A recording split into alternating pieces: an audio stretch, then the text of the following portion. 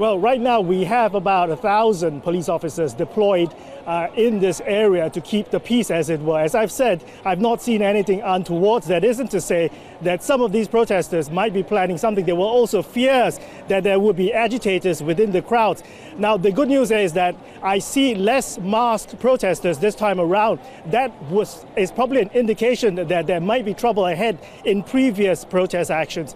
Most of the people I see here are not just youngsters, they are also families, they are mothers and daughters and fathers and sons. They're out here to protest against the extradition bill. They want to draw international attention really to the plight of Hong Kong people, and ultimately their goal is to get the government to respond to their demands, which they say has not happened.